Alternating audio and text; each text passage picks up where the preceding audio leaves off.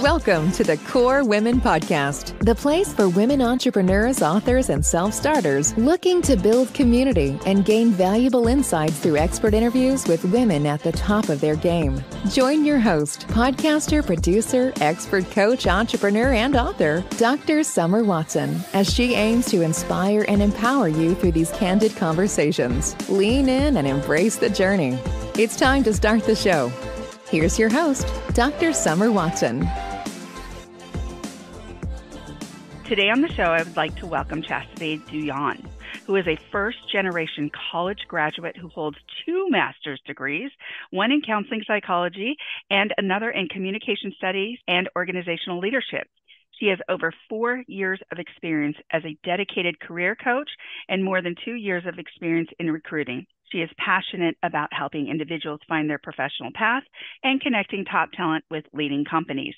During her tenure in technical recruiting, she successfully recruited software engineers for Google.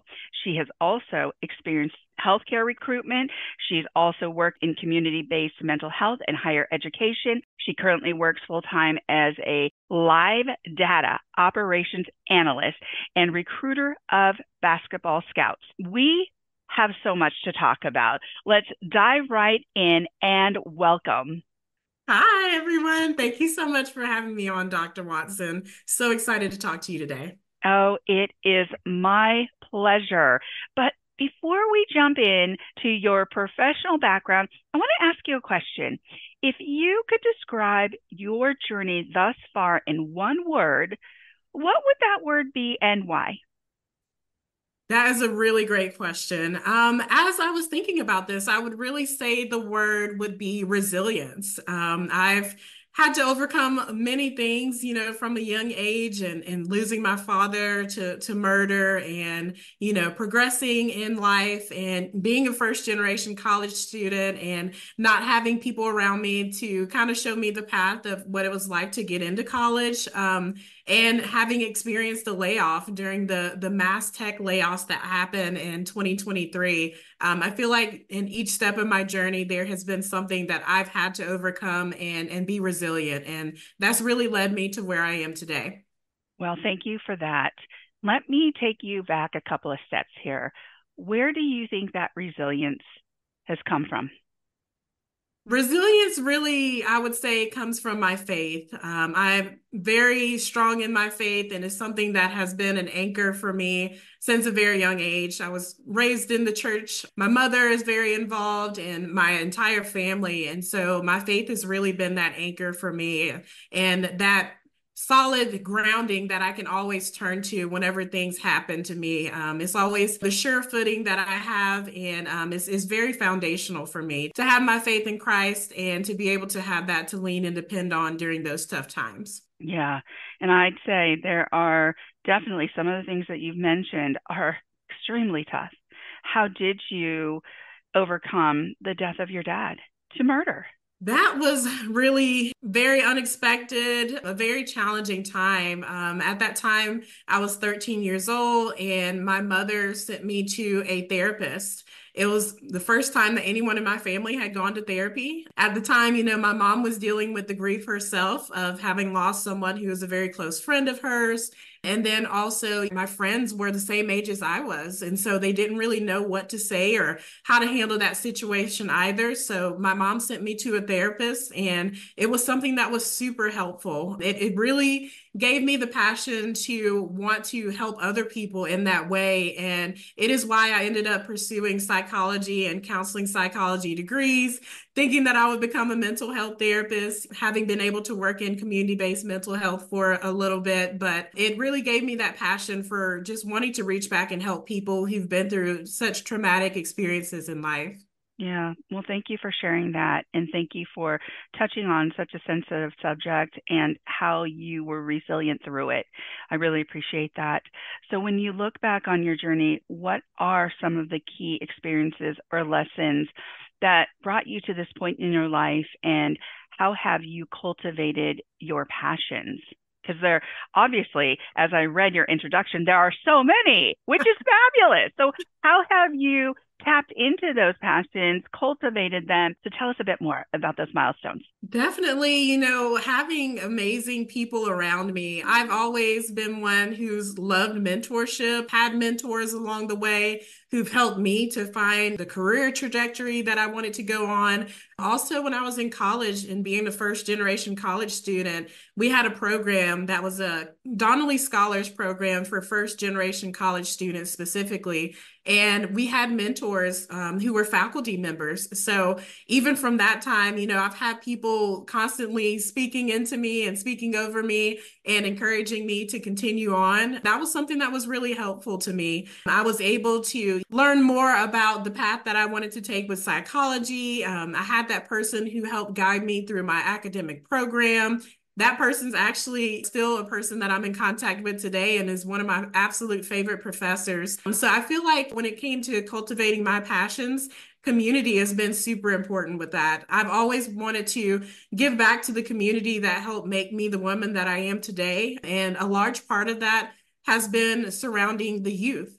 So as I've been mentored by individuals who are older than myself, I've always wanted to reach back out to those who are younger than me and who are up and coming and who have shared some of the same experiences that I went through or who are just trying to navigate what they're wanting to do in life. So I currently have a few young ladies that I mentor, and that has been really something that I've been passionate about since a young age. Even when I was in elementary school, my teachers knew my love for reading, and I was able to help with special needs classes. And I went in there and did tutoring at a young age. So it really helped to cultivate my passion for helping others. And I've just tried to carry that with me throughout my life. Oh my gosh, I love it. So, one of the things that you said, one of the phrases that you used as you talked about mentorship, you said the folks that were speaking into you. I love that phrase because it's not as if they were speaking past you or beyond you, they were speaking into you. Can you tell us a bit more about what you meant by that? Because I think I know, but I want to hear it from you. Definitely. I mean, I feel like just growing up, I've had people who have seen things in me that I haven't seen in myself along the way. People wouldn't believe it, but I'm actually pretty shy. And so having those people who've, believed in me to do big things. I've had people who've told me about ending up working in sports someday. And it's not really something that I always saw for myself or that I thought was achievable because it is such a male dominated industry. But just, continuing on the path and knowing that I had that passion and then finding a way to get into this opportunity, thinking back on those words that people have told me along the way, that's why I really feel that they spoke those into me because they've believed in me in times that I didn't believe in myself. They've helped encourage me as I completed my programs and went through, my bachelor's and both of my master's degrees. In those times that I felt discouraged, I had people speaking into me and reminding me that I was well capable of doing the things that I was working on at the time. And I just really carry those people in my heart with me all the time. And there's some very important people in my life today who were those people who've really encouraged me along my journey. Thank you so much. You also have, as you mentioned, two master's degrees. You are a first generation college student. You obviously have a love for learning and growing in many different ways. Tell us more about your passion for recruitment, scouting, and helping people find their professional paths. Definitely. So just having had the experiences that I've had and being able to experience several different industries, really feel passionate about helping people find that industry and find that job that they're passionate about and letting people know that sometimes you do have to take that opportunity that gets your foot in the door before that door opens completely for you to get into that company. It's actually something that I did myself. I took a contract scouting role with my current company and it was able to land me a role full time because they saw the experience that I had and knowledge in sports, but also the recruiting experience that I've had as well. So I'm now able to use that in what I'm doing to help bring on additional football and basketball scouts. So just by having the experiences that I've had, I really wanted to reach back and help others who are looking for that. And actually during 2008, I was able to work as a summer intern at our local employment office, and it was during the Gulf oil spill. And there's so many people in our area who were dependent on those opportunities in the seafood and the fishing industry, just living here near the Gulf Coast. It was a very big industry and it had a very big impact on so many people. And I was able to help people during that time with resumes and tapping them into their unemployment benefits. And just having seen so many people who didn't know how to write a resume, how to even start one, because they had been doing, fishing for their entire life and hadn't really had to write a resume or try to get another type of job. That really helped spark my interest in helping people when it comes to their careers and starting at that level of the resume that so many people struggle with. And is something that I found to be quite enjoyable, to help people with that and be able to help them to best showcase themselves, because it really is a resource that you can use to sell and market yourselves to companies. Absolutely. You have an incredible bucket of skills and talents and energy. So, you must know your sports. I really do love sports. Football is definitely my number one passion. I love basketball. I've also become a huge fan of softball as well. But it's been something that I've been passionate about since a young age. Currently kind of have a following from some of my friends and family members when it comes to football. And I like to post about it on my social media. And some people have told me like, hey, I didn't get to watch the game, but I knew exactly what was going on because I was able to keep track with your posts. And so it's something that I've just enjoyed doing. And with this opportunity in particular, I found it on Indeed, and it was for a college football scout. And it was in my local area, and I got to do it at a local university. And I did that from August up until January. Just really, networked within the company with the bosses that we had at the time. And I let them know up front whenever I was first interviewing that, this is something I'm passionate about and would love to do full time if you all ever have any opportunities. Also told them about my recruiting experience. And then lo and behold, in January, I was tapped via email and they let me know that they wanted me to apply for this opportunity and thought I would be great at helping out with also recruiting, and was able to be brought on full time as of February 1st and have been uphill running ever since I've gotten in the company and just working hard, and became one of the first members of the company who became an all-star within their first month of working with the company. So it was a pretty huge honor, and I'm absolutely loving everything I do. Oh, okay. I'm going to be cliche here. This is an absolute touchdown. Like you. I love that. Oh my God. You got so many hobbies, a love of football. You're a dog mom. You have an incredible knack for social media, content creation. You're an analyst. You've got 73,000 followers on LinkedIn. How have you made time for balance between work and hobbies? Mental health is something that is extremely important to me. I believe in self-care, and it is something that I try to implement weekly, even daily, really, is more so at the granular level. I love taking that downtime, and just sometimes for me, taking my dog for a walk. Like, it's been really relaxing. I live very close to a park. She absolutely loves going for walks. And I use that time to either tune into a good podcast or listen to music, or sometimes I'm just tapping in and listening to my own thoughts and just centering myself and seeing where I'm at and, doing that self-evaluation.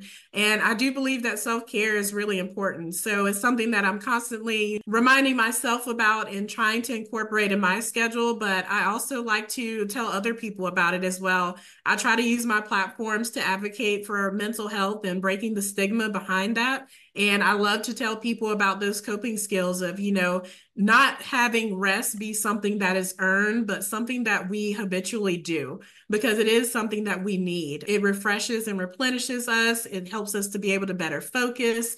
And I feel like that has been something that has been super important and has helped me throughout my career and my personal life. Oh, brava to you. Wow. You are an inspiration. Thank you. Yeah, absolutely. So as we come to the close of the interview, we've covered so much ground here. My last question is, if you were to give the listeners one tip about how they can embrace their passions and live a balanced life, what would that tip be?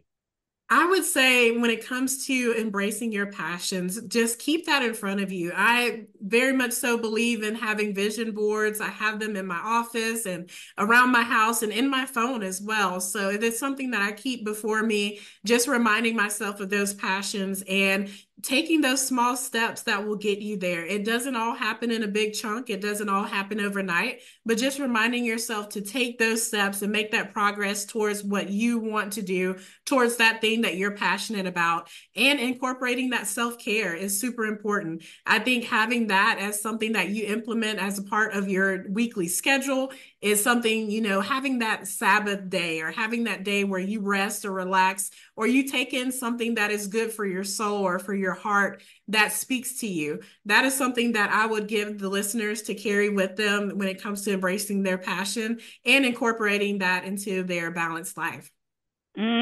Wow, that is a balanced answer. Thank you so much, Chasity, for joining me on the Core Women podcast today. I've absolutely enjoyed the time. I'm so honored. Thank you for having me, Dr. Watson. It has been a pleasure. You can follow Chasity Douyon on LinkedIn and Instagram. Thank you for joining us on the Core Women podcast with Dr. Summer Watson. We're so glad you're here and would love to connect more with you. Find us on Instagram, Facebook, and YouTube at Core Women, and on Twitter at Core Women 1. For more about Core Women and Dr. Watson, visit corewomen.com. Want more support and resources for amazing women like you? Great! Join Dr. Watson and Jen Fontanilla at the Life, Love, and Money Collective, a Core Women production that aids in understanding the key traits that might be getting in the way of living a life that you are absolutely passionate about. Connect with Summer and Jen and find out more at thelifeloveandmoney.com.